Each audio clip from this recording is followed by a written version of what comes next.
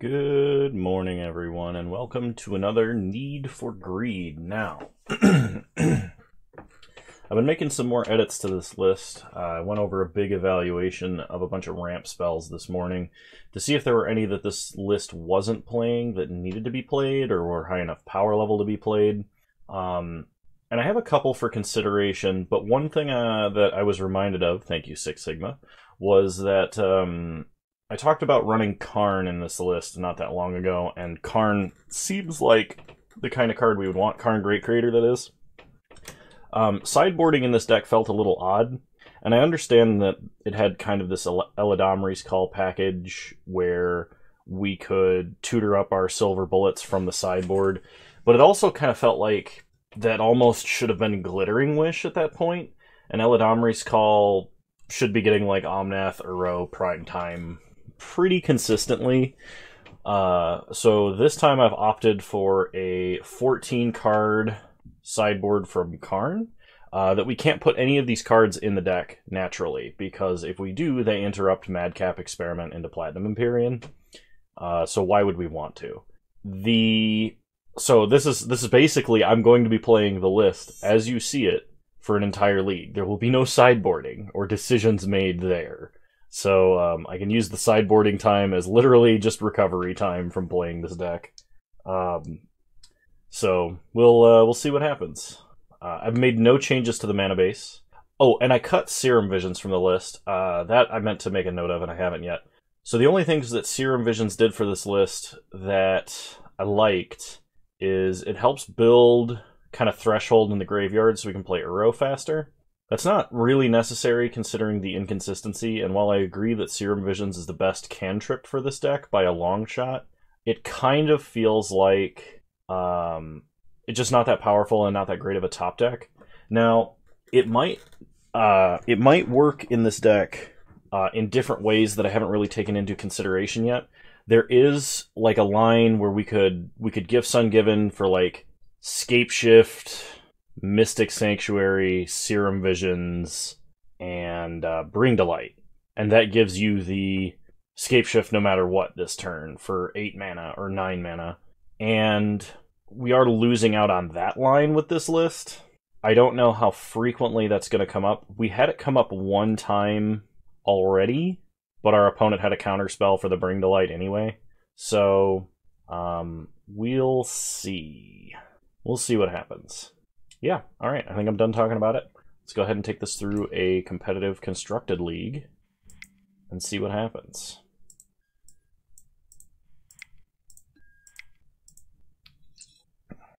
Whoops, I queued up with the wrong version of the list. Nope. Don't you hate it when you do that?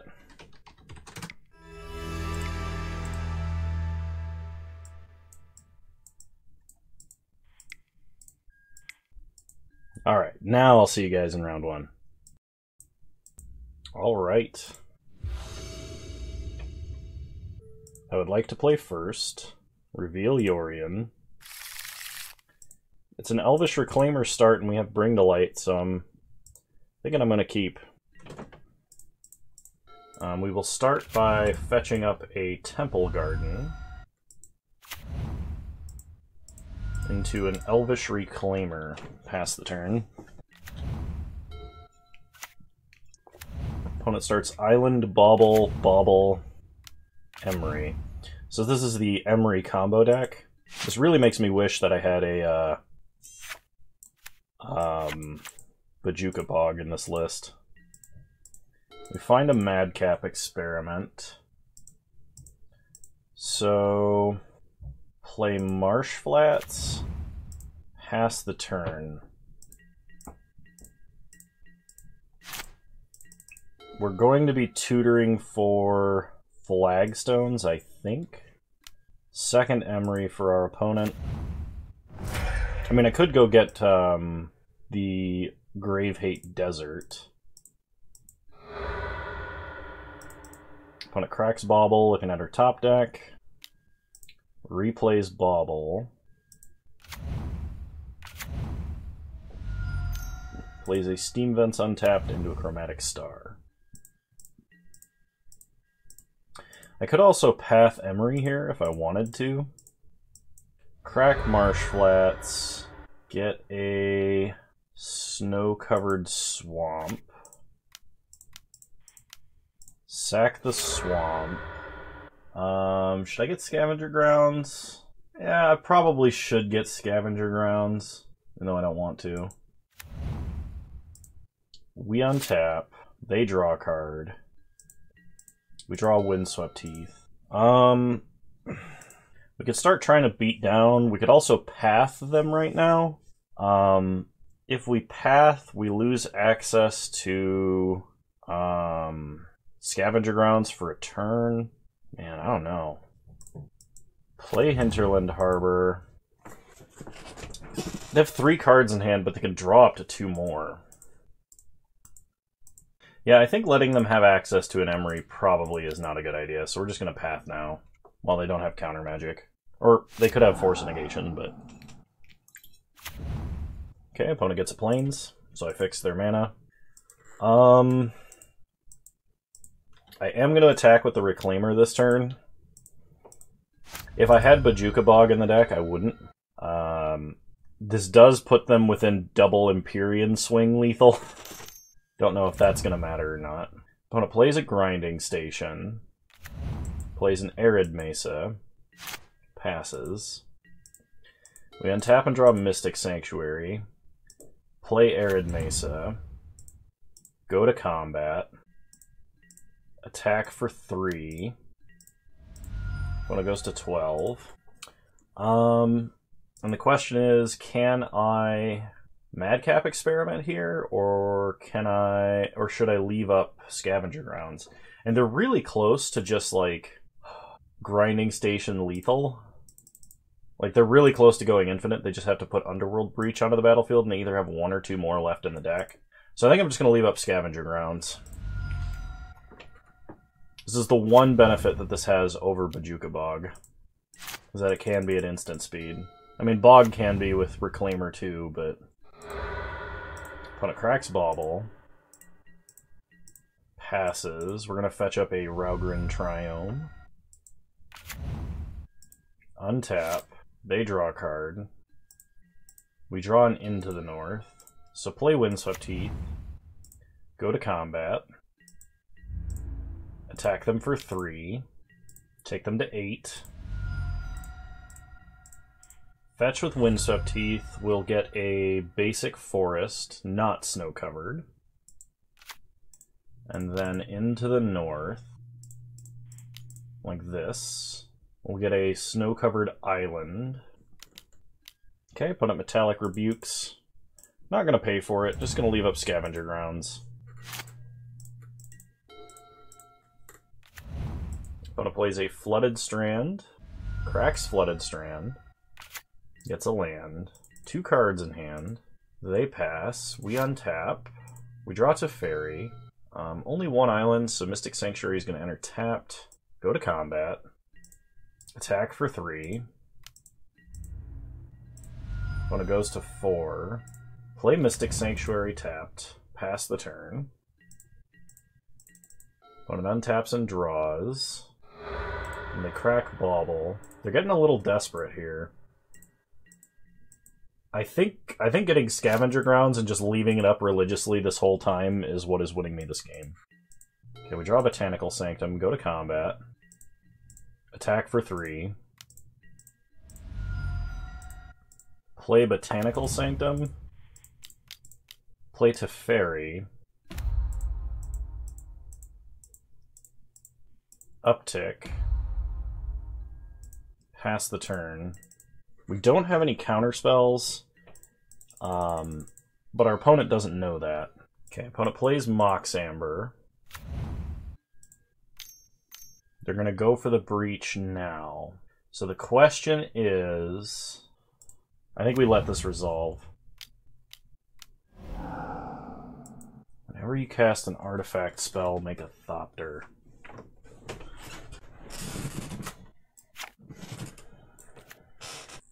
So, they're going to make a bunch of Thopters this turn. They can mill themselves a lot. Mox Amber will produce a mana. They can actually mill themselves infinitely. Alright. The thing, though, is Psi gives us priority to respond when a spell is cast. That might give us an opportunity to actually Scavenger Grounds. The issue is, if I Scavenger Grounds in response to Underworld Breach, they can just go infinite with Mox Amber. Oh, actually, I should have done that because they didn't have enough cards in Grave to actually cycle to what they needed. I think they wouldn't have had the mana. We can stop them from winning instantaneously with, what's it called? Thassa's Oracle, depending on how they play.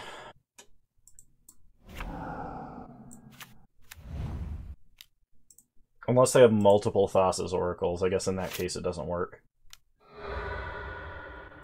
Gonna be a little agonizing to have my opponent step through the combo this way. I guess if they're holding Thassa's Oracle in hand, this doesn't work. So they can start floating a bunch of mana. They don't really have an opportunity to interrupt the combo if they're holding the Mox. Or if they're holding Thassa's Oracle. Let me think about this before I let this continue. If I activate it... If they're holding Thassa's Oracle, I can't actually stop them from doing anything. So we basically have to hope that it's in the grave right now. Or that it's going to go to the grave. We have to hope that my opponent isn't holding it.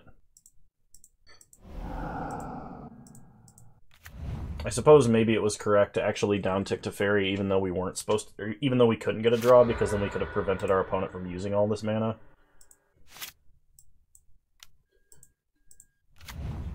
Okay. I think my opponent is probably holding it, which is why they're playing the way that they are, why they did all the extra drawing. At which point we did miss our opportunity, but I didn't think about that.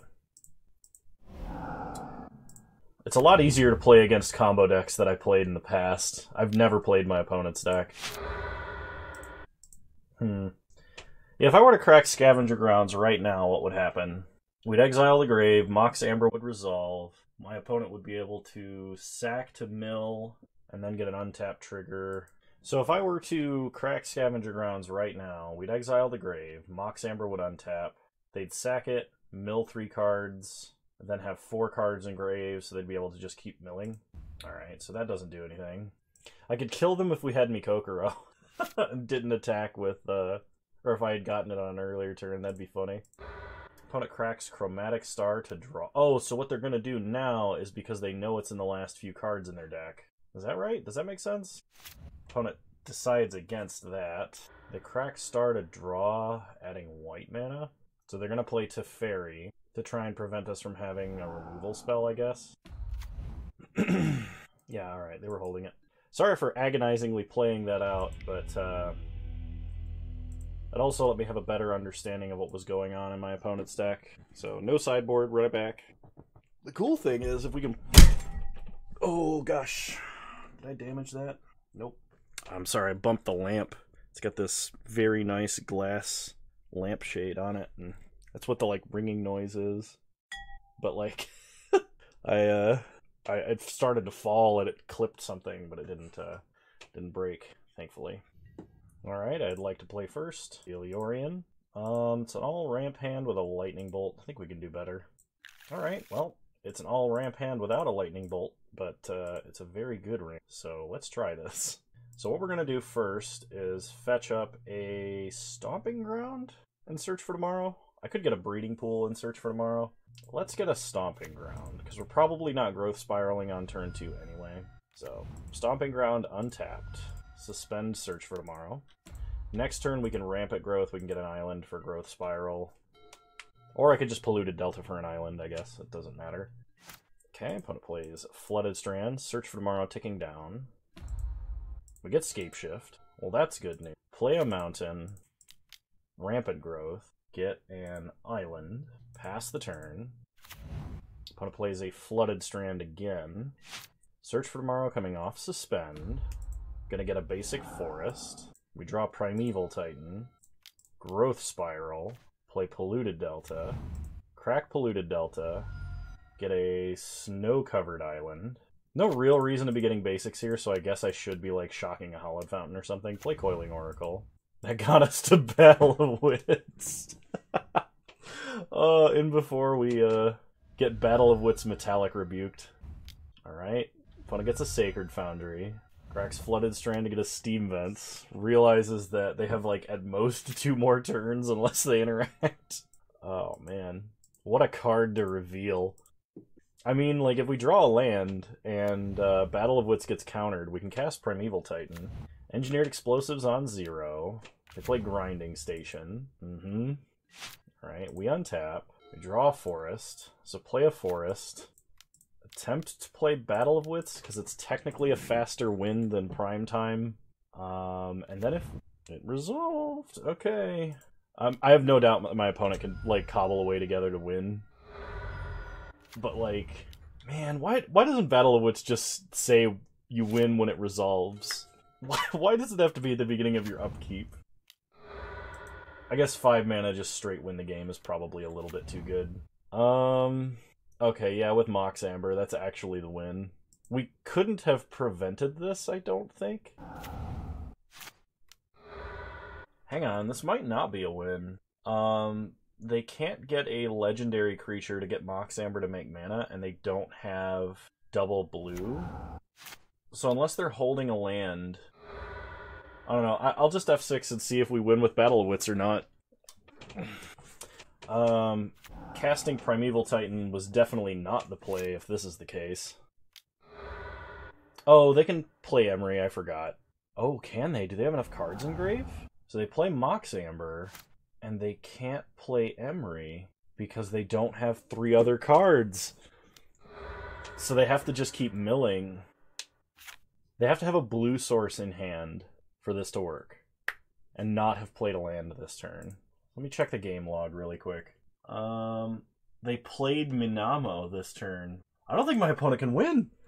We won with Battle of Wits! Oh, yes. Perfect. That's what we came here to do. Just like we drew it up. Run it back. Oh, that was perfect. We realized it before our opponent did. That's excellent. No sideboarding, because this is the sideboardless version. Reveal Yorion. It's another Scapeshifty hand, so I guess we'll keep. I don't know that 2 Rampant Growth effects are going to be good enough, but we don't really have a choice, I guess. We have a lot worse hands than this, considering we are Battle of Wits, so we're going to keep. We'll start Misty, fetching Raugrin Triome. Probably into a Farseek for a random Tri-land that has green in it, like Ketria.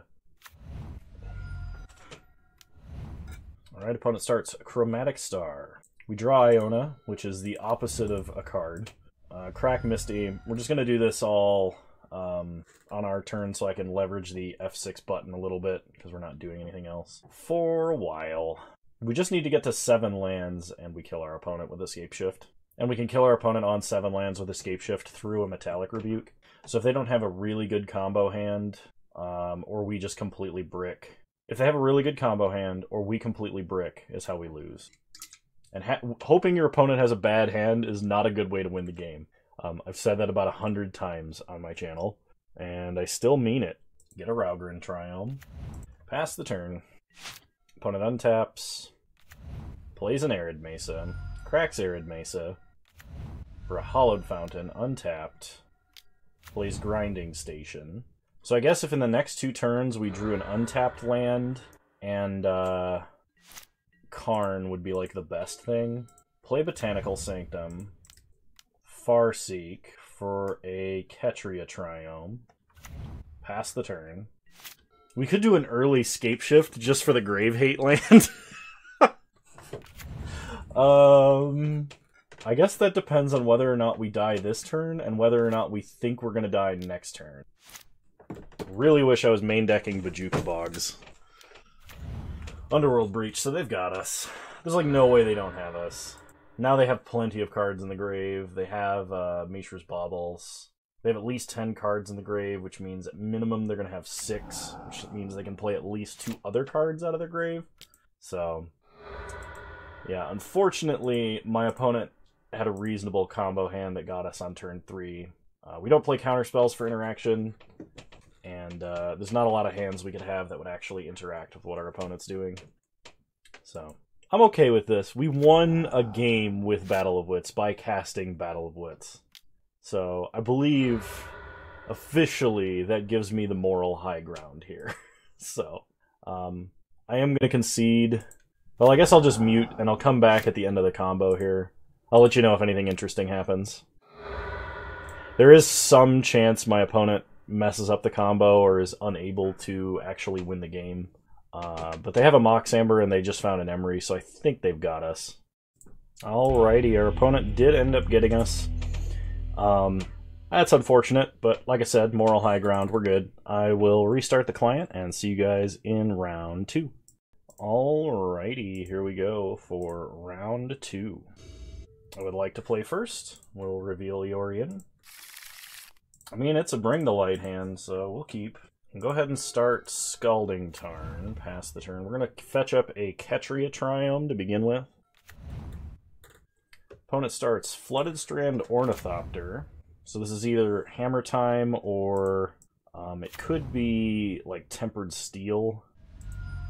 It's probably Hammer Time, though. Just without Luris, I guess.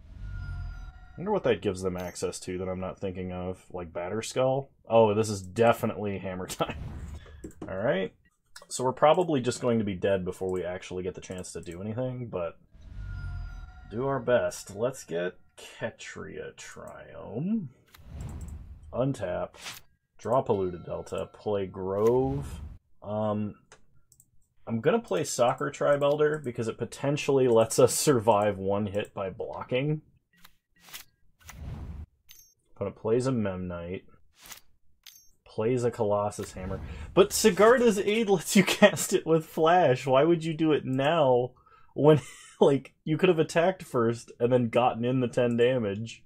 You lose flying when you equip this way, opponent. Alright, Chump. Sack to get white mana for Bring to Light. We untap. We draw a Madcap Experiment, which actually might keep us alive. Excellent. Play Polluted Delta.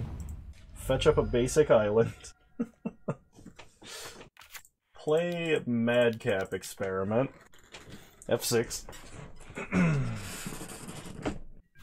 I mean, we're probably just going to get completely destroyed by like a Path to Exile or something here. Opponent plays an Inkmoth next. No! Inkmoth will kill us. 2 mana. Okay, opponent gets a Stoneforge Mystic. We need an answer for that Inkmoth Nexus. Because while our life total can't change, that doesn't mean we're immune to poison. That's lame. That's, once again, while the riskier choice, Platinum Angel, would actually keep us alive here. We need to draw something and fast. Creature, instant, or sorcery card. So we could get gifts, and then put in Elishnorn or Terastodon. Opponent will have enough mana to animate and equip next turn. We don't know if they're holding another hammer, though. Okay, we're getting Thought Seized, so we're going to lose Bring to Light. We only revealed 91 cards. I'm not sure if they know what's happening yet. Opponent takes Bring to Light from us, which was our potential savior. Man, if I was playing Reap and Sow, it would have worked. Opponent attacks for 10 for no reason. We take no damage. Untap. We draw a Colonnade. I mean, that potentially blocks next turn if they don't have another Colossus Hammer. We have 2 islands. So I can Into the North for an island. Fetch Misty Rainforest, 4-color Bring to Light next turn. Yeah. Okay, Into the North, Snow-Covered Island. So fetching the basic island mattered here, potentially, because we needed to Into the North for a Snow-Covered Island. Play Misty, pass the turn. Now, as long as our opponent doesn't hammer up Inkmoth here, we're fine. If they do put a hammer on Inkmoth, and they don't do it at instant speed, we have to block with Platinum Empyrean. And then somehow find a way to win using Bring to Light next turn. Okay, opponent plays a Silent Clearing. Oh no! Okay, well, we could still block with Platinum Empyrean. 1, 2, 3, 4, 5, 6. Oh my gosh, we could probably bring to light for Scapeshift and win. Platinum Empyrean, the 7-turn fog. It's like the 1,000-year storm, but way worse. I can't believe I found a way to win this. Okay, opponent attacks, attacks, attacks. Well, we got a block, so we don't die to Infect. I'm glad we don't just have the bounce land in hand, because we would not be able to win if I had to play a bounce land this turn. Okay, end step. Fetch with Misty. Get a Mystic Sanctuary, putting Bring to Light on top of our deck. Untap. Draw Bring to Light. Play Colonnade. Okay, blue, white, red, green, redundant blue. 4 colors, Bring to Light. And the life gain off of Grove didn't matter for our opponent. Bring to Light casts Scapeshift. 1 Valakut, 5 mountains. Or 6 mountains is what we need. So Valakut. This is fantastic. This is going to take a while, but we will win this way. Okay. Stomping Ground. Steam Vents. Raugrin Triome. Sacred Foundry. Come on, Moto. Okay. I'll get another Steam Vents, and then probably just another Stomping. Alright, 3, 6, Moto. Moto, that jittering is really disconcerting. 3, 6, 9, 12, 15, 18. Always yes, always. Nice! I can't believe we figured that out. That required some pretty big foresight into getting multiple islands for that Mystic Sanctuary play. That was exciting. All right. I mean, we don't have a sideboard, so we're just gonna submit it again and see what happens. All right. So Reveliorian. Well, we have a path this time. Even though this is effectively like a mulligan to 5, we're gonna keep between Path and Karn. Maybe we can get there. Okay. Opponent starts Snow-Covered Plains, Sigarda's Aid, Memnite. Ornithopter passes. We untap. We draw Prime Time. Start Arid Mesa. Pass the turn. So if my opponent goes for the turn 2, we need to fetch up a Hollowed Fountain and then pass. Okay, they crack Windswept Heath. If they don't go for the turn 2, if they're going for the turn 3, we need to get Raugrin Triome. The only way this goes wrong is if they have Colossus Hammer and Thoughtseize. Okay, opponent attacks for 1. We'll go down to 19. Opponent does have Colossus Hammer. Fetch with Arid Mesa. Get Raugrin Triome. Untap. We get a Sakura Tribe Elder, which sucks because we would love to play a ramp spell here and can't. So we pass to our opponent. No! They have a Thoughtseize! What are we supposed to do about that? This is exactly what we needed to not happen. I guess we path the Memnite to prevent 1 damage. They're going to take Sakura Tribe Elder now, because we could potentially use that to block next turn. They're going to play Hammer this turn, so if they put it on Ornithopter, it loses flying anyway. We had, like, the perfect hand.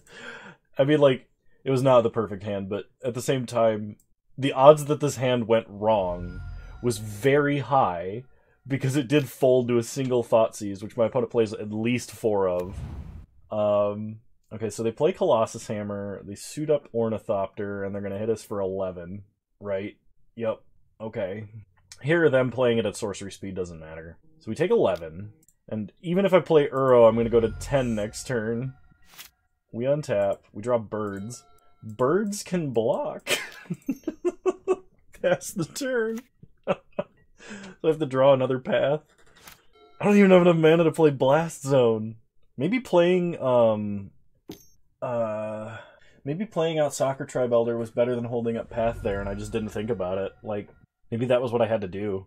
So I think the only things we can top deck that might actually get us out of this mess is if we top deck Sakura Tribe Elder or Coiling Oracle, something that can block while also gaining us an advantage here. Because our life total's too low for Uro, unfortunately, and they just took it from us. Core Outfitter. Are they going to move Colossus Hammer, or are they just going to play a Dork? They are going to move the Hammer. We play an Ornithopter. We draw a land that can't do anything for us. So we're going to go ahead and scoop. That is unfortunate. Run it back. No sideboarding, because we don't have one. Alright. We'll play first. Reveal Yorion. No, we got a mulligan for something else. Okay, this might do it. There is a chance. We have to choose between Search for Tomorrow on turn 1 or Rampant Growth on turn 2, and I think we gotta go for the Search for Tomorrow on turn 1. If we draw an untapped land and we can play Karn on turn 3, and my opponent has a slightly slow hand that doesn't have an early Thoughtseize, we stand a chance. Or if they can only do 10 damage, we can animate the hammer and give ourselves another turn, because the hammer can't be equipped as long as it's a creature, and it's only a 1/1 at that point. So opponent starts Flooded Strand, fetch Flooded Strand into a Godless Shrine. And it's going to be a Thoughtseize, which means goodbye Karn. At least they're not setting up for a fast hammer here, I guess. Memnite. Well, they could still have a fast hammer. They could still, like, land Sigarda's Aid, hammer next turn. Okay, we draw Verdant Catacombs, which is an untapped land here. So, Verdant Catacombs. Fetch with Verdant Catacombs.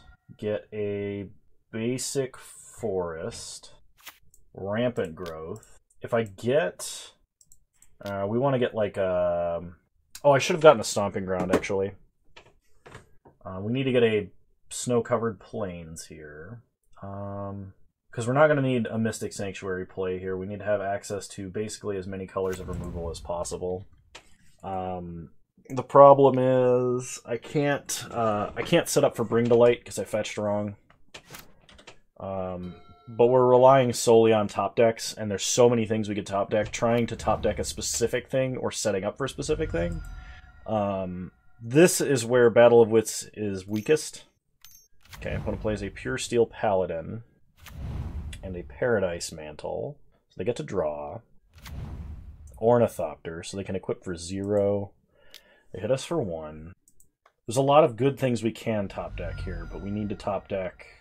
If I get a mountain, that lets me top deck Madcap Experiment or Gifts Ungiven and have a chance. So getting a mountain here is, I think, our best bet. Okay, we draw Omnath. Wow, okay. Blue, green, white, red, Omnath.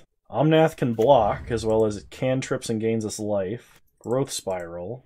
So play Zagoth Triome. Gain life. There is a chance. We still got to top deck some really good stuff. But there is a chance. Opponent plays a Silent Clearing. If my opponent only plays and equips 1 hammer, we don't block. And the reason that I say that is, if I top deck a fetch land, I can put Yorion in my hand, cast him, flicker Omnath, and get a redraw. 3 mana, 4 mana. What is this? 5 mana. Is this a Batterskull? It is a Batterskull, okay. Batterskull is intimidating, but it's not the worst thing that could have happened here. So my opponent can suit up the Pure Steel Paladin and swing past the Omnath. But we could mitigate most of the damage that's being done right now by just playing lands, because Omnath is strong, and a very, very strong repeatable value engine. Saved by the Elemental right now.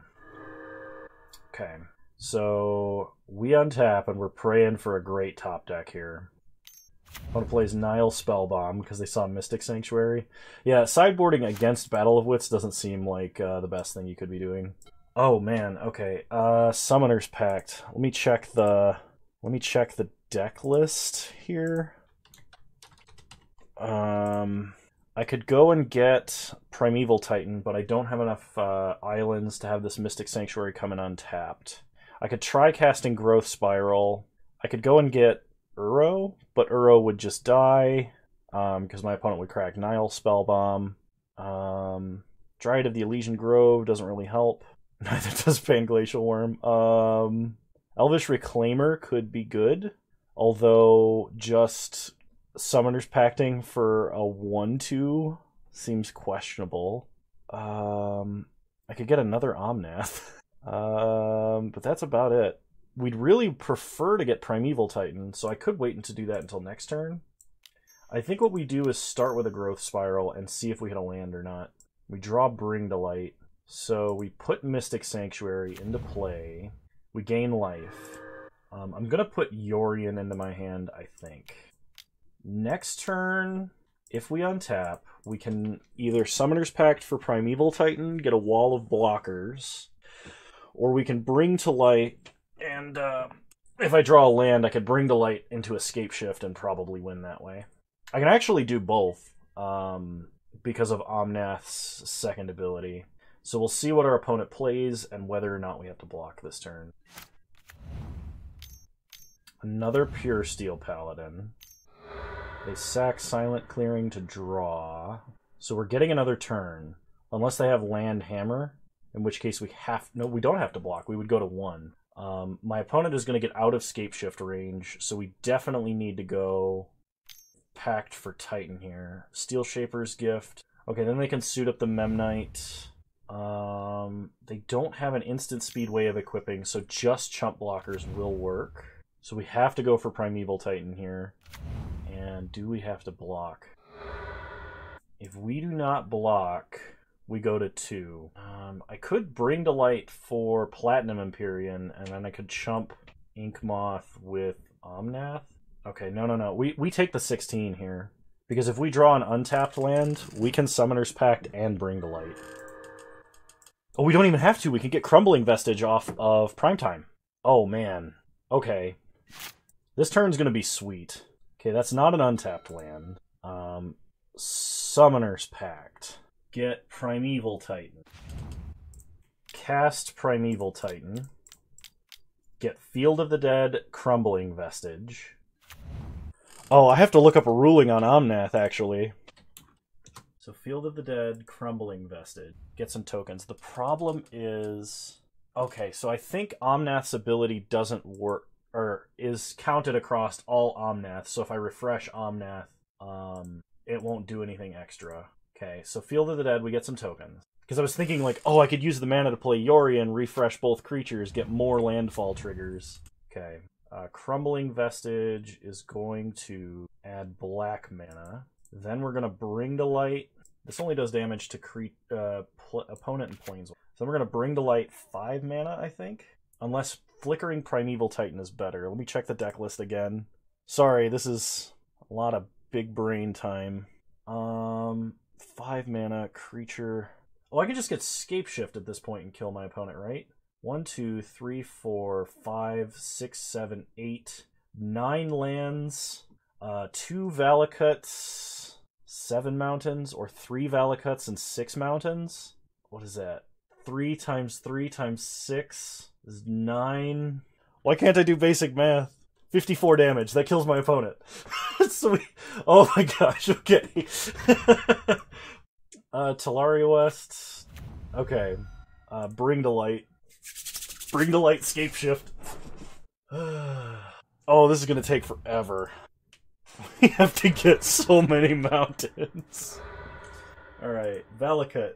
There's 3 Valakuts and 6 mountains.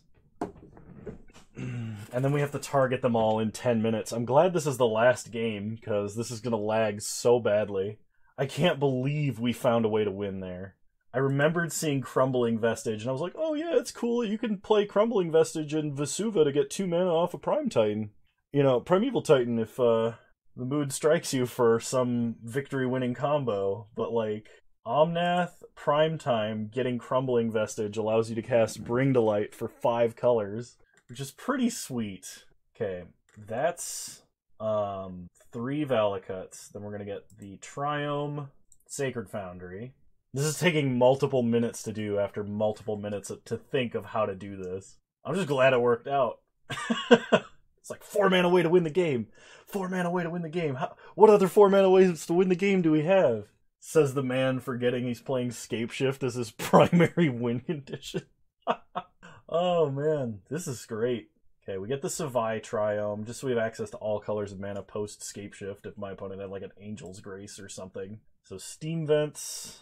Let me double check that Savai Triome is a mountain. I'd feel really bad if it wasn't. That's the Mardu one, right? It is a mountain. Good to know. Okay, steam vents, stomping ground, and stomp. Nope. Not gonna pay any life. Oh my gosh, am I gonna die before putting all these triggers on the stack? Oh no! I might actually not be able to target all these. Because of like Moto's weird glitch thing. If I can't, I'm going to request reimbursement for this league because this is ridiculous. I'll even have it on video for them. 3, 6, 9, 12, 15, 18, 21, 24, 27, 30, 31, or 33, 36, 39, 42, 45, 48, 51 damage. Always yes, always yes, always yes, always yield. Yeah, we did it! We did it! That was sweet. Alright, I will see you guys in round 3. Alrighty, round 3, here we go. I ended up taking a much longer break between rounds than I thought I was going to.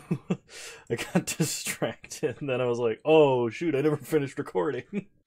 Alright, reveal Yorion to start. Well, we got ramp into Battle of Wits. If we draw even like a land, this is good. Problem is, I'm against Luris. We are going to keep this. If my opponent starts Inquisition and takes Search for Tomorrow, I'm going to be a little annoyed. Alright, it's either Jund Luris or Luris Burn. Okay, Swift Spear to start. They hit us for 1, we go to 19. We untap. We draw a Hinterland Harbor, which is a tap land. Play Botanical Sanctum, suspend Search, pass the turn. I mean, it'd be really cool if we won with Battle of Wits, just saying. Top decking an untapped land that we could then into the north would be awesome. Opponent plays a Bloodstained Mire, gets in for 1. Battle of Wits only really gets thwarted by Assassin's Trophy. I think as far as what is our opponent is playing. They could have Thoughtseize and stuff before we get there, but okay. Opponent shocks Blood Crypt, goes down to 15. Black-red. Kroxa? Scourge of the Skyclaves. Alright. Search for Tomorrow, ticking down. We draw a Verdant Catacombs. So we do want to into the north here. Play Verdant Catacombs. Crack it. Get a swamp. Just a basic snow-covered swamp here. Then we into the north. Probably for a snow island, I imagine. Alright. Pass the turn. Next turn we can play Battle of Wits, but our opponent has two hits to kill us, I guess. The fact that they did not play any cards and didn't play a land frightens me, because there's a good chance we're just going to die to severe damage here. We go down to 13. Play like a Liliana or something. Black-green for a Tarmogoyf. My opponent has 10 damage on the board. Search for Tomorrow finds us a... gonna go with a Plains. Then we draw Simic Growth Chamber.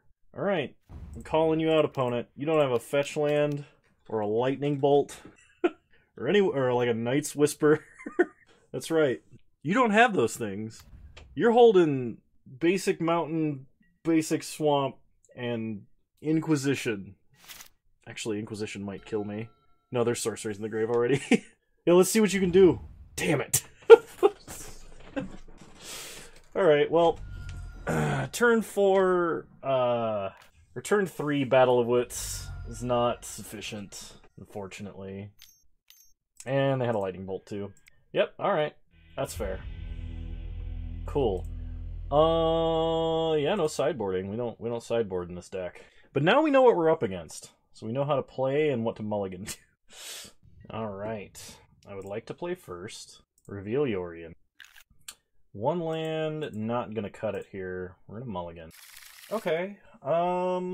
This sucks because we have to use our fetch land prior to playing Colony Heart Expedition. I am gonna keep this. The question is, what do we put back? Reclaimer is good. It guarantees landfall triggers for Colony Heart Expedition. Noble Hierarch gets us blue and an additional green, which could accelerate us into a Dryad, but we don't really have a lot of extra lands to play. Maybe I put back Dryad here. Dryad's really good, but Yeah, we're gonna try this, I think. So we're gonna fetch a Stomping Ground to start and play Noble Hierarch. I think that's what makes the most sense. It does. It is really crappy because like we do have to shock and take damage, turning on Scourge of the Skyclaves really quickly. Pass the turn. I really prefer that Noble Hierarch survives so we can play Colony Heart Expedition before playing a land, but if I do that, I can't cast Elvish Reclaimer as well. So my opponent starts Wooded Foothills, cracks Wooded Foothills, finds a Blood Crypt, untapped, plays a Mishra's Bauble, looks at the top card of our deck, is trying to use that information to determine whether or not they need to use removal, and according to them, they do. So, we untap, they draw, we draw, Lightning Bolt. So we can either play Reclaimer, or we can play Colony Heart Expedition. I think we just Reclaimer, then Godless Shrine tapped. Pass the turn. There was probably a much better sequence, but I don't know what it is off the top of my head.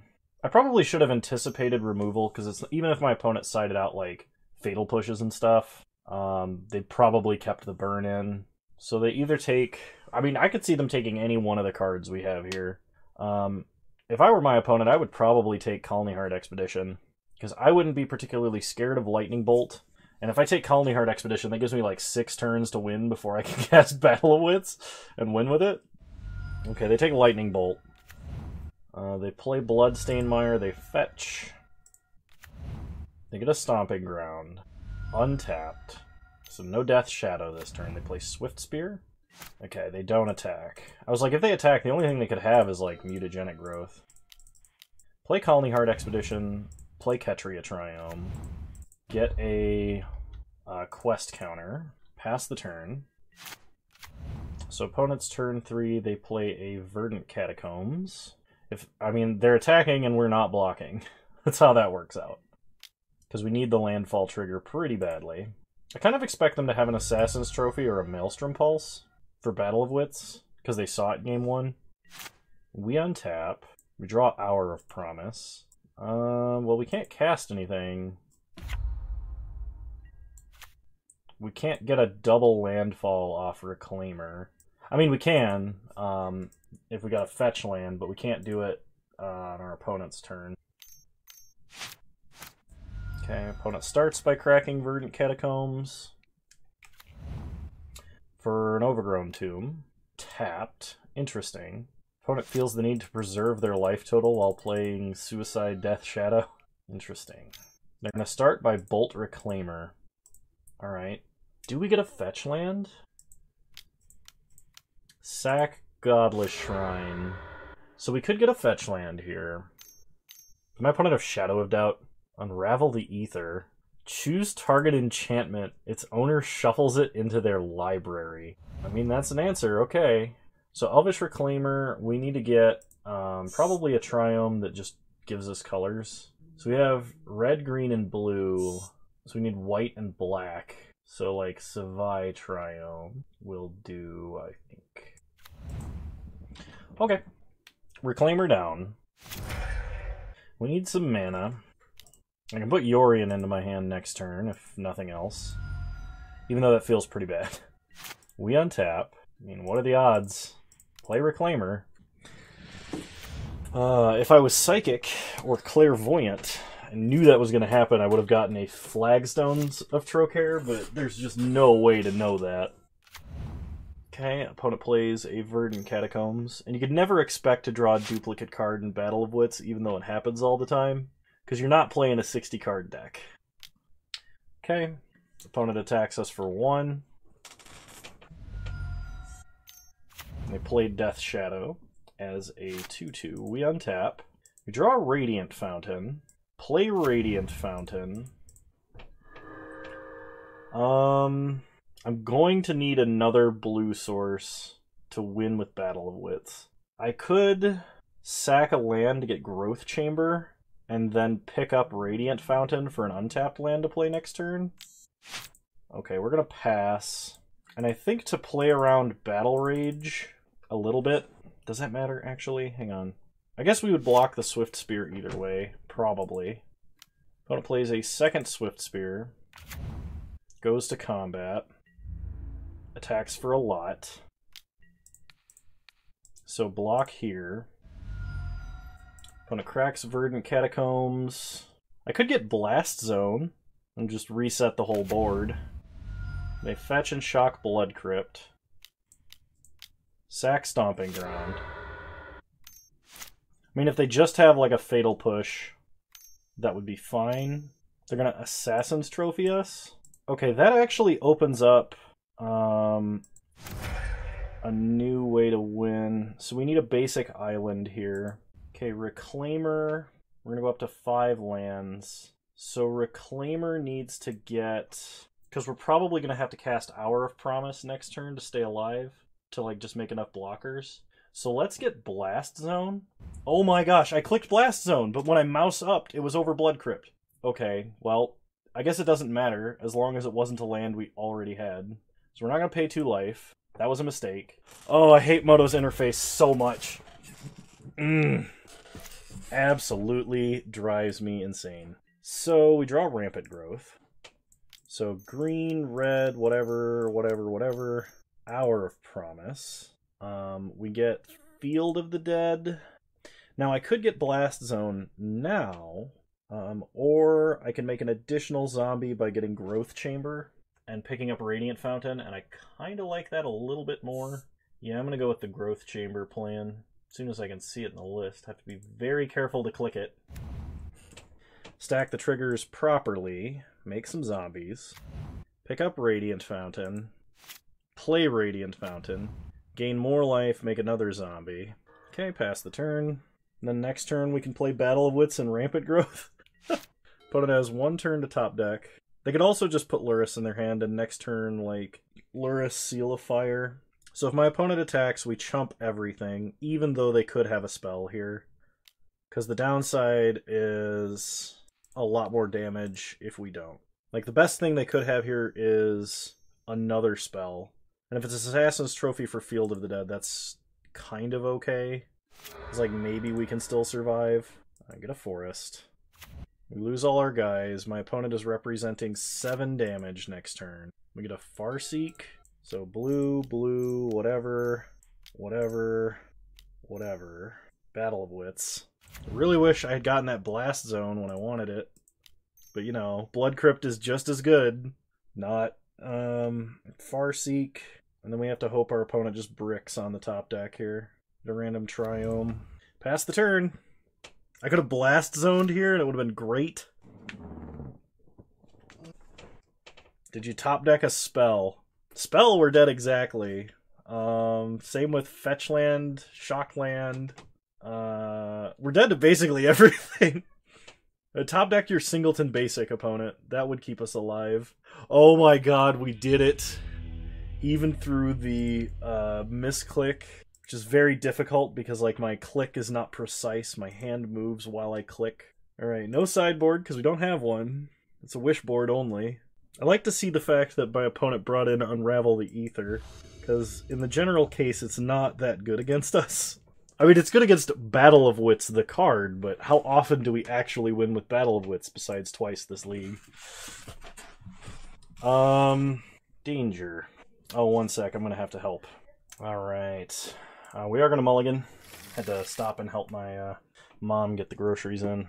Oh, this hand would be so good if it had 2 lands. We're on the draw, but I can't risk it. This is slightly better. So we put back Scapeshift, and I guess we put back Madcap Experiment. Karn by himself is probably not good enough, because artifacts aren't particularly good against our opponent. It's like maybe 1% or so better than Madcap Experiment is, I think. So my opponent starts Fetch Shock, Swift Spear, which is bad news. They hit us for 1, we go to 19. Opponent is playing Mutagenic Growths. I was not aware of that. It does really greatly accelerate their game plan, especially if they can get it on the turn 1. Okay, so what do we do here? That's not good. We either start with like Breeding Pool tapped, or Bloodstain. I think I'm going to Bloodstain Mire for Raugrin Triome. Or maybe Ketria, actually.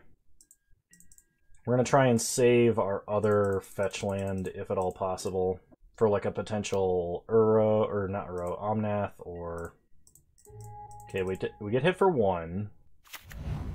Opponent plays a Verdant Catacombs. Cracks Verdant Catacombs.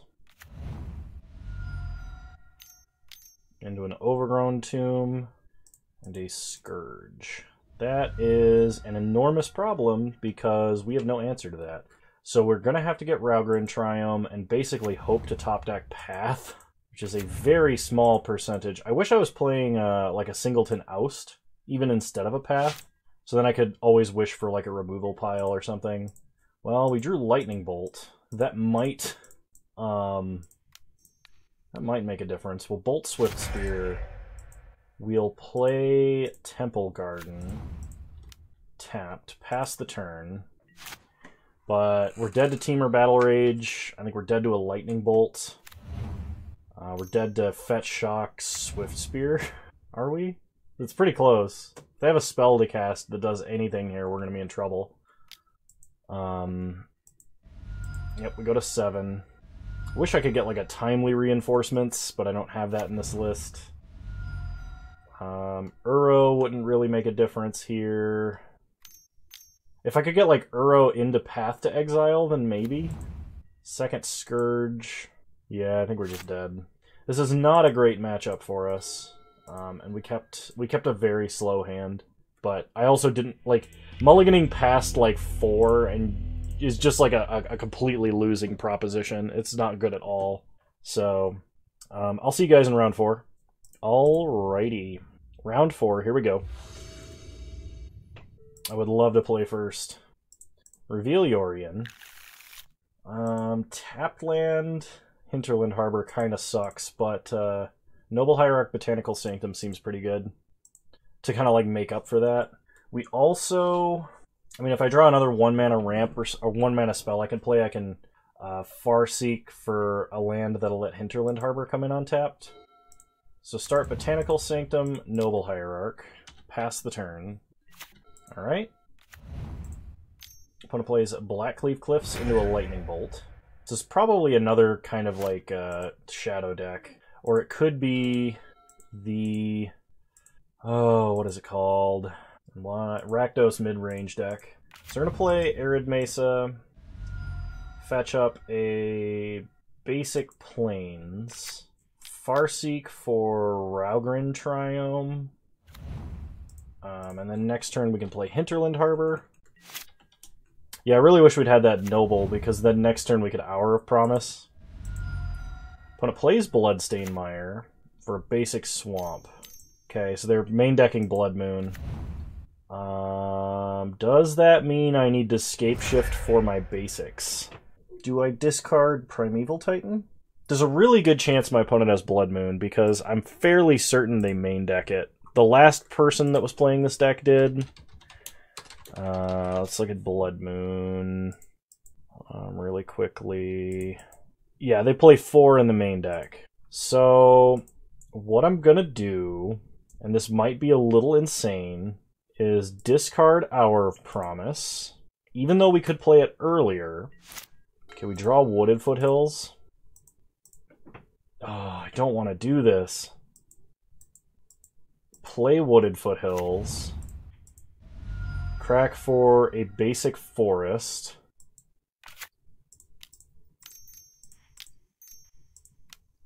Scapeshift. Sacking Botanical Sanctum, Raugrin Triome. And then we are going to get basic forest. Snow-covered forest, that is. And a basic island, not snow-covered. Just to get around the whole Blood Moon shenanigans. Pass the turn. Emergency Scapeshift. Yeah, I kind of wish I'd kept that Hour of Promise, but if my opponent plays Blood Moon here, Hour of Promise is way worse than Primeval Titan. Opponent starts Marsh Flats, getting Swamp, into Liliana. Well, gotta discard the Titan. That sucks. We have to play out lands.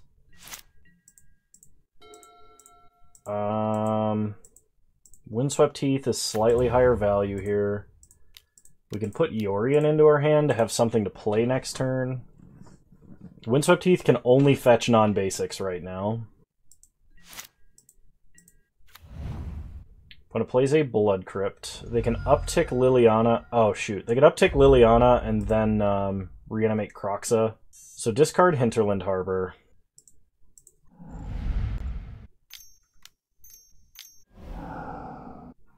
Okay, so they play Kroxa. We discard Yorion. Okay, opponent has to sacrifice Kroxa. Or they don't have to sacrifice Kroxa. They escaped it. We draw Noble Hierarch. Yeah, unfortunately we got hit with just slightly too much discard this game. If I had kept Hour of Promise, I could have gotten outfield, but my opponent's deck plays 4 main deck Blood Moons, and they were playing as though they were holding a Blood Moon. So let's see if they had it. They did not have it. So opponent played in such a way, knowing that we had a greedy mana base, that they knew we were going to have to try and play around Blood Moon, and we just got. It's pretty skillful by the opponent to fetch out their basics first, rather than just go maximum greed. But like, if they did have Blood Moon and they played it, and I didn't make the plays that I played up until this point, we would have never cast anything and just lost horrendously. Yep. Alright. Good plays, opponent. Good plays. No sideboard, because we don't have one. Alright, we'll play first. Reveal Yorion. So I gotta play Utopia Sprawl on a non-basic forest against the deck playing Blood Moon. Alright, we'll see what happens. So we're going to get a breeding pool, put Utopia Sprawl on it, naming white, because we're going to go for a Gifts Ungiven play. And if I get completely obliterated by Blood Moon, them's the breaks, I guess. I don't know. I could wait until I Into the North, but I don't think that's prudent. I think having access to 3, potentially 4 mana on turn 1 is the way to go. So Utopia Sprawl on white, pass the turn. And the reason we're naming white there is because if we're going for the Unburial Rites plan, we need to have white for the flashback, basically. Opponent starts fetch Blood Crypt tapped. We untap. We draw an Elvish Reclaimer. So Into the North, we'll get a basic forest. Play Botanical Sanctum. Play Reclaimer. And next turn we can go Gifts Ungiven on Burial Rites. That is if we don't get Thoughtseized. My opponent could have a Thoughtseize. They fetch up a basic Swamp.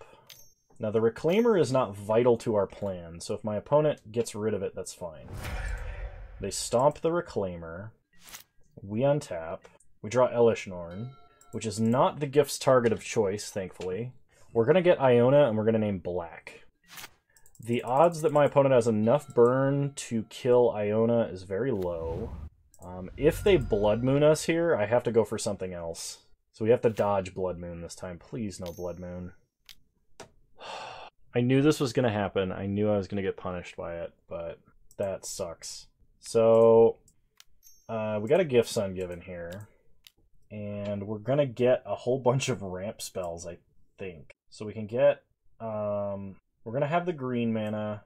We need to have Rampant Growth, Farseek, and then, like, I think Renin 6 and Uro. I think that's what we do. I could have gone for, like, all Rampant Growth effects. Let's see what our opponent gives us.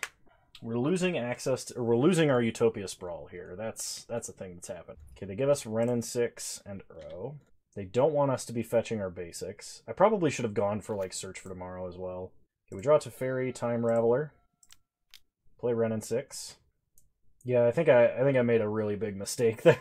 I think I should have gone for just like all 4 Farseek kind of effects. Okay, play Polluted Delta, pass the turn. Like I should have gotten a Search for Tomorrow instead of Uro, I think.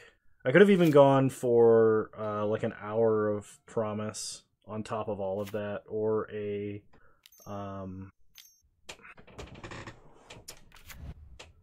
not Scapeshift, but Primetime even. So we're getting Thoughtseized. Opponent probably takes Explore, as that is our only playable card. I imagine. I don't know for certain. But take Explore. Okay. The good news is we still have a ton of ramp spells we can get. That's not one of them, though. No lands left in our graves, so we're going to shorten the clock. Yeah, I should have just gone for the all ramp spells. I don't know what I was thinking. Because my opponent very correctly identified the, hey, we should not let him have access to his basic lands. I don't know what kind of greed I thought I was going to get away with, but didn't work. I'm going to cast a Bone Crusher Giant, so Ren and 6 and my own life total is not long for this world. I hit Ren for 2, he goes down to 1, or she goes down to 1. He, she, tree folk person, I'm not sure. We draw Karn. Is there anything I can wish for with Karn that would make a difference here? Before anybody asks, yes, that is a planar bridge.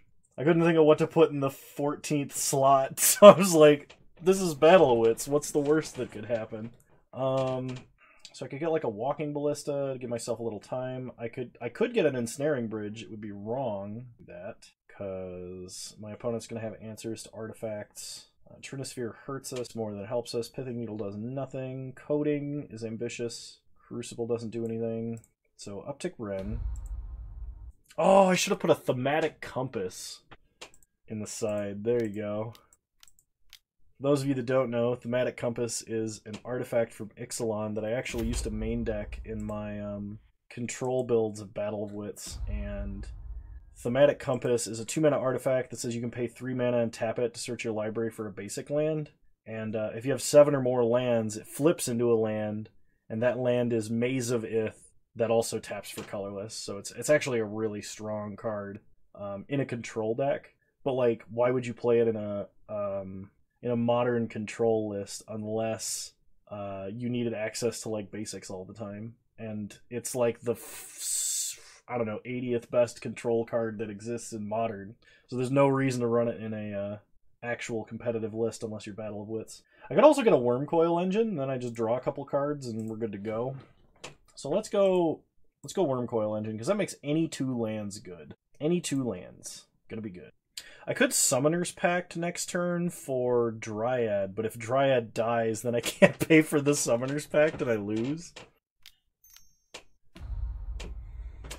Okay, opponent stomps Ren and 6, so they die terribly. Untaps. So best possible sequence of top decks is we top deck a basic island, play Uro, hit a land, and then play Wormcoil, and try and stabilize. Next best sequence of top decks is, well, I was going to say a land to play Dryad, but we are taking 10 damage next turn. Alright, there is a land. Land, please. Any land gets me to Wormcoil. Watch my opponent have the Thoughtseize just to add insult to injury. Just extinguish my last glimmer of hope. Okay, they hit us for 10, we go to 5. I should have put Yorion in my hand, I didn't. There's no land that I can draw that lets me play him. Inquisition, well, they can't take Wormcoil, so there. Maybe I should be playing Manamorphoses in this deck. No! The anti-land.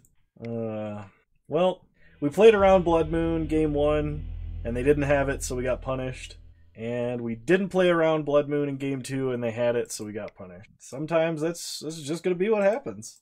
Alright, I will see you all in round 5. Alright, round 5, here we go. Oof. I am going to keep this. The upside is huge, and the downside is also enormous.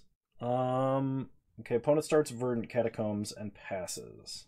What is most likely to work here is going to be Utopia Sprawl naming blue on a basic forest.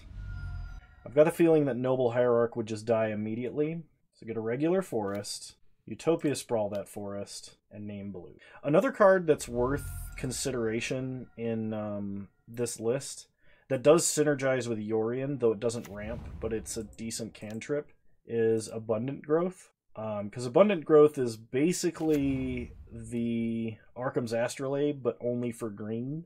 Because it costs 1 green to play, filters that land into any color, and then it draws a card when it enters. So like you can Yorion it the same way that you would Yorion an Astrolabe, which made Yorion pretty good.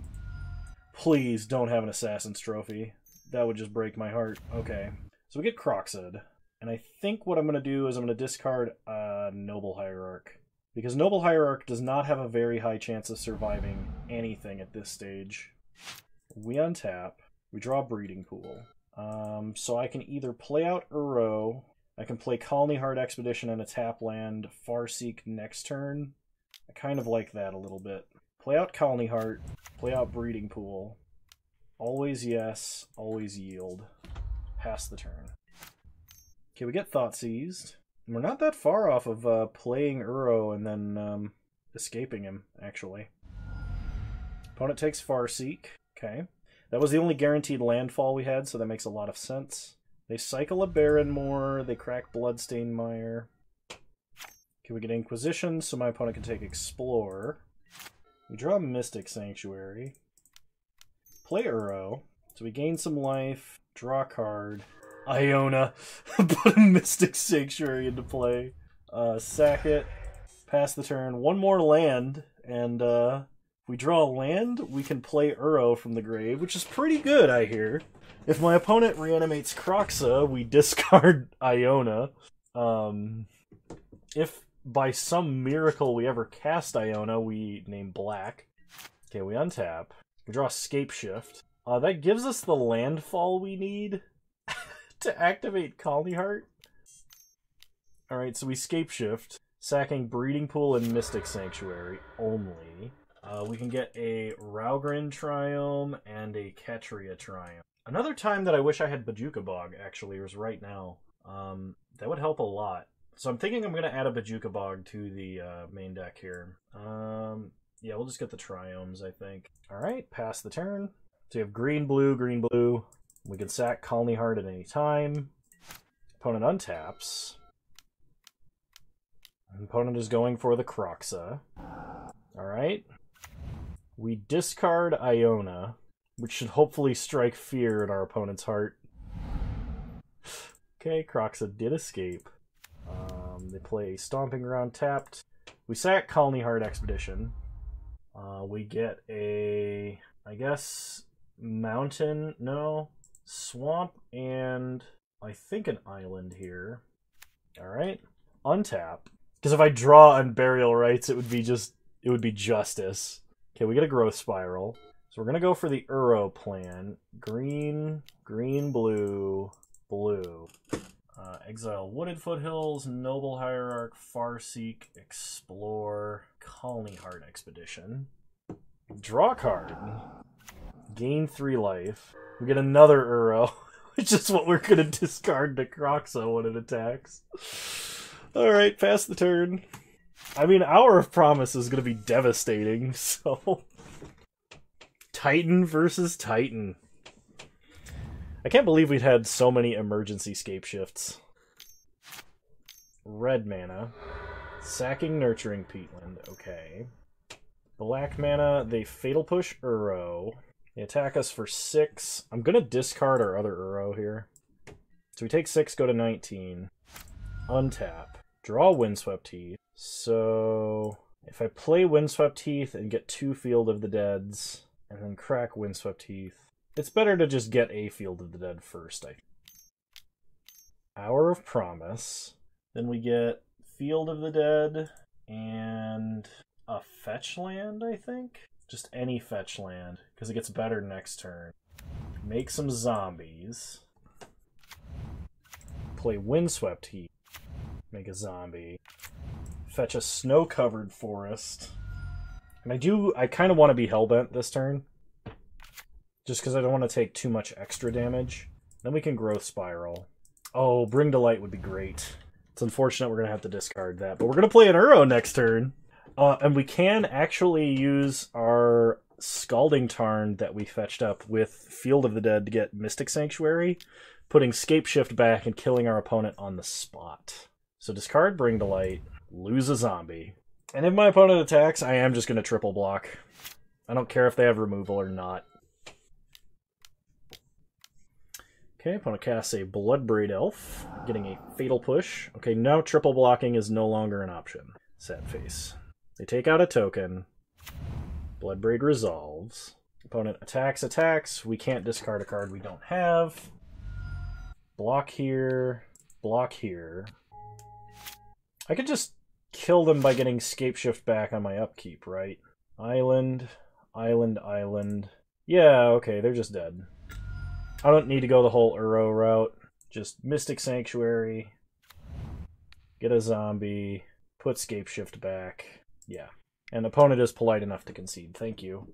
Thank you, because this deck chews up time tutoring like no tomorrow. And no sideboarding, because we don't have a sideboard. I have to say that, like, just having a full wishboard in this deck, and this is not the optimum wishboard, this is just what I could think to put in. I've not been making as many notes about what I wish I had in the wishboard, but it hasn't come up all that often. Haha, wish, said lots of times. But like, I have to say that not having the stress of, oh my gosh, what do I take? What do I put in? What do I take out? Is kind of nice.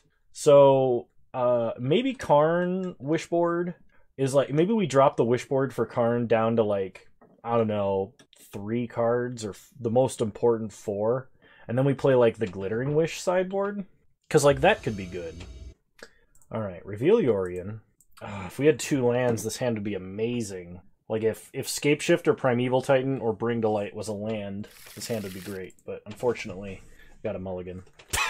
This is not a hand! Deck, this is not a hand. It's funny, even playing, like, the equivalent of 6 decks put together, and we still can't, like, we could still never, ever draw... Or, like, we still always draw, like, Pad Glacial Worm and Platinum Imperium and Iona. Oh, it's just silly. It's going to be a long time before Scapeshift is good, so we're going to put back Scapeshift. It's goofy. Alright. We draw Soccer Tribe Elder. So, play Snow Covered Forest, pass the turn. I would like to draw a different land to play than Crumbling Vestige, because I may need Crumbling Vestige to get the one of the 2 colors of mana for Teferi, but I mean, I don't really have control over that right now, so it's fine. Everything's fine. Just fixing my camera. Okay. Whoa. What happened there? Alright. Opponent plays something costing red-green. It's Renin 6. Not sure how that ever got out of place, but that fixes that. We draw another Soccer Tribe Elder. Perfect. So play Crumbling Vestige, because we don't have any other choice. You know what? Add red. And play Steve! Pass the turn. Opponent plays a fetch land, cracks a fetch land, gets a Blood Crypt, untapped. Red, green, Seasoned Pyromancer. Okay. They have 4 cards left in their hand. They have to discard Overgrown Tomb and a Mountain. Okay. Then they pick up Overgrown Tomb. Okay, on their end step, we're going to get an island. Just a regular island. We untap. We draw Marsh Flats. Well, we can play Teferi and bounce, and then Teferi dies to Renin 6 ping. I actually think this is okay, despite the massive card selection it gives my opponent by replaying Seasoned Pyromancer. Because in reality, all we're trying to do right now is just slow this game down. Downtick Teferi. Bounce Seasoned Pyro. We tried to Rastodon. That's not really a card deck. It's a great Gifts Ungiven Reanimator target, just blowing up 3 permanents, but it's not really what we want right now. Okay, opponent plays Seasoned Pyro again. They discard Kroxa and a land. They ping Teferi, that makes sense. Play Bloodstained Mire.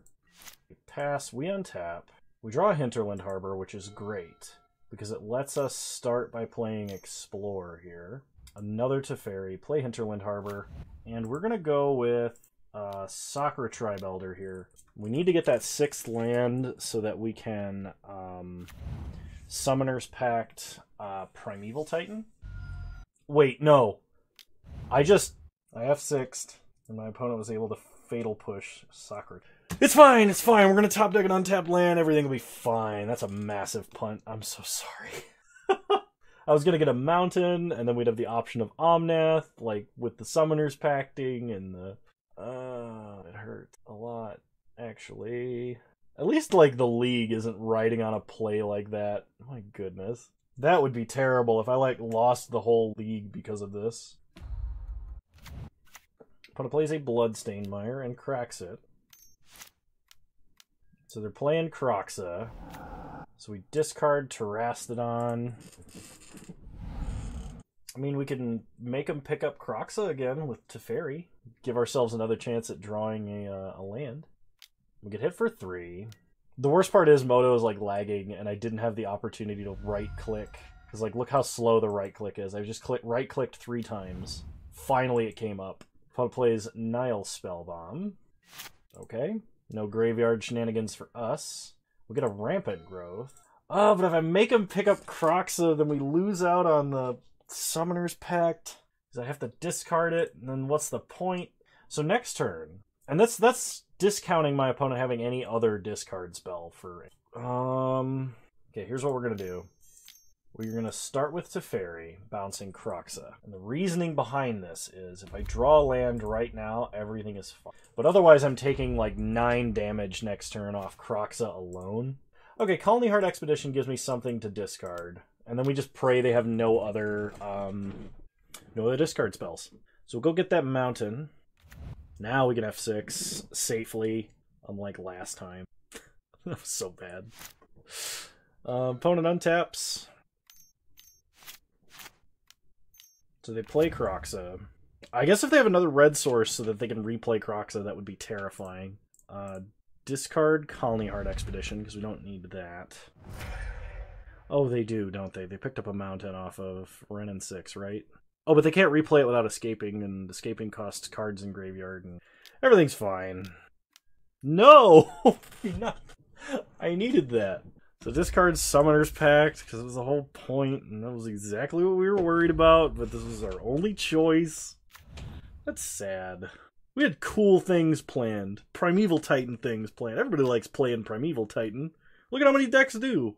Like, every variant of... Never mind. Anyway, taking 3 here. We untap. Yeah, I'm actually just going to scoop now. So it's kind of an early scoop, but I'm very tired. Look at this. Nothing was happening for... We were definitely dead by here. So... Alright, gonna restart the client and play what might be the last game. I can't remember. I have lost track. I should be clear while Moto is loading in here. I absolutely threw that game away by letting my opponent Fatal Push Soccer Tribe Elder. That was a huge, enormous mistake. Return to game, please. Thank you. Can't remember if that was game 1 or game 2. Oh, that was game 2. This is game 3. Okay. I would like to play first. Omnath. Yeah, we'll keep. So this is a turn 1, nothing. Turn 2, Coiling Oracle or Growth Spiral.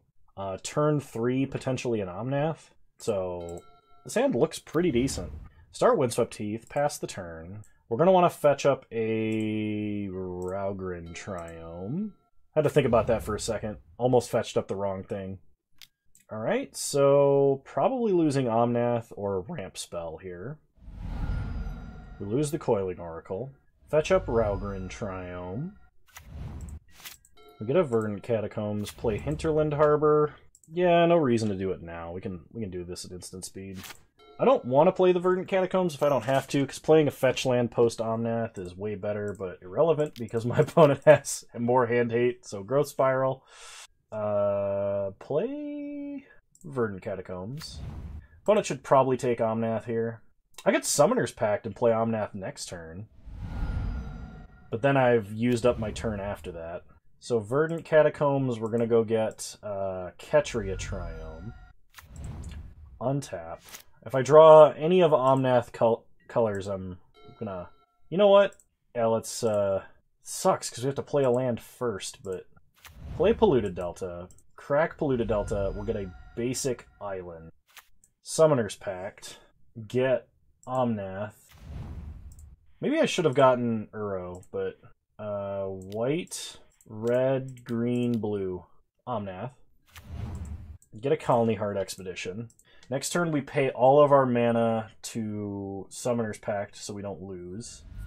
Watch them be playing a Fulminator Mage and just like completely ruin us by having us die to our own Summoner's Pact. Greed. This opponent fetches up an Overgrown Tomb tapped. They do not have a Fatal Push for Omnath, thankfully.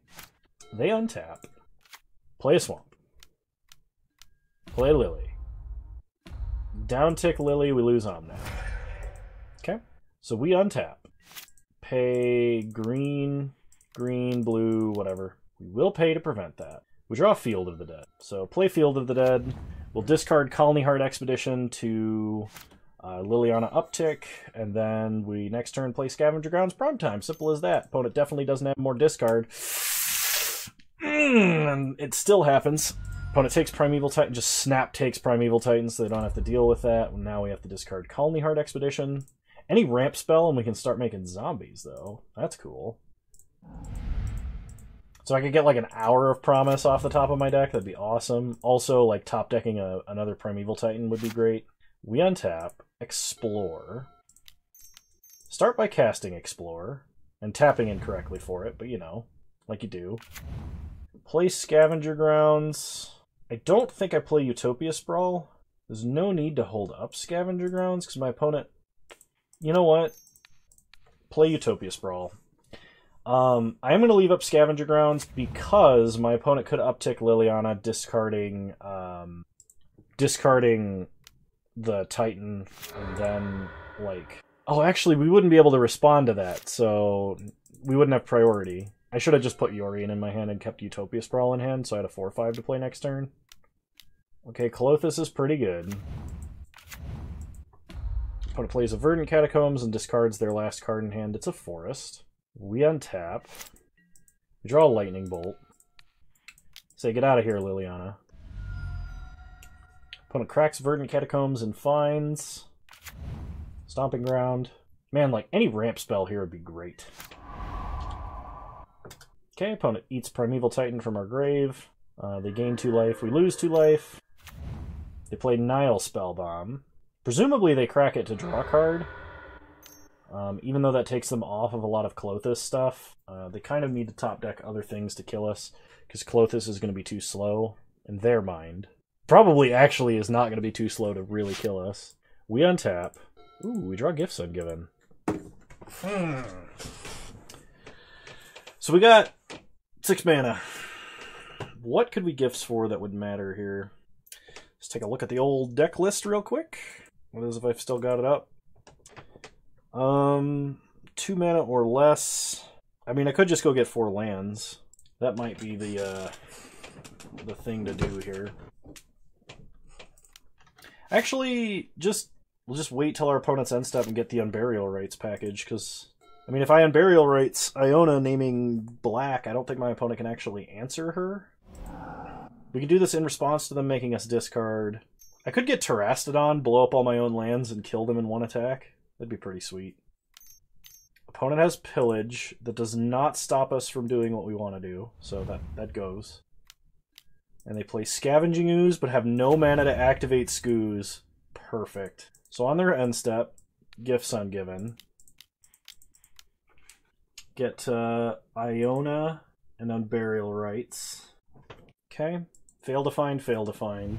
Put those 2 in the grave, because they have to. Untap. And opponent scoops it up. We get there with the old double entomb trick off of Gifts Ungiven. So, I'm going to talk about the deck here for a moment. Couple interesting things of note. Was Karn good? Karn had the opportunity to be good. Was it better than a Serum Visions? Absolutely.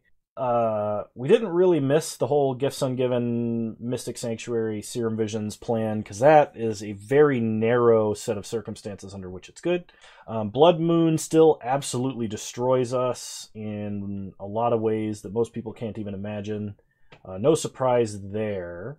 I think the Karn Wishboard's a good plan. I like the idea of maybe doing the multicolored glittering wishboard and minimizing on the actual number of targets for Karn. Now that we don't have silver bullet creatures we're really tutoring for with Eladamri's Call, maybe, perhaps that's better. I'm not sure. Eladamri's Call for our main haymakers is probably still better, at least in the meantime. Karn almost had the opportunity to shine when we got Wormcoil Engine. We just didn't draw lands to play Wormcoil Engine, which was unfortunate. Omnath had a pretty big highlight early on, letting us do crazy shenanigans with Scapeshift and Titan and all that stuff to just get tons of mana and kill our opponent. That was really cool. Made me feel really accomplished being able to do that in a Battle of Wits deck. I'm thinking about adding... Now, there's at least one circumstance where this is good, and probably a lot where it's worse than the main deck configuration. I'm thinking of adding a single Oust to the deck, because there was one scenario where we needed to Gifts Ungiven for hard removal, and like Gifts Ungiven getting Teferi Bolt and Path wasn't good enough. So like Teferi Bolt, Path, Oust guarantees that we get like 2 cards in that scenario that are good. But I don't know. I'm not totally sure what other adjustments I'm going to make. I'm going to add Bajuka Bog to the deck. That is a thing that is happening. And I'll let you know if I come up with anything else in the meantime. Until then, this has been Need for Greed, number 3, I think. So if you guys enjoyed, please leave a like, drop a comment, subscribe to the channel if you're so inclined. And remember, you can follow me on Twitch. Same username over there as you find me on here. I stream Wednesdays at 6 p.m. Mountain Time, 8 p.m. Eastern Standard Time, though the last few have been earlier than that in the day. And yeah, I want you to know that you're all wonderful human beings, and I really appreciate you guys' support for the channel, and I'll see you guys next time. Bye!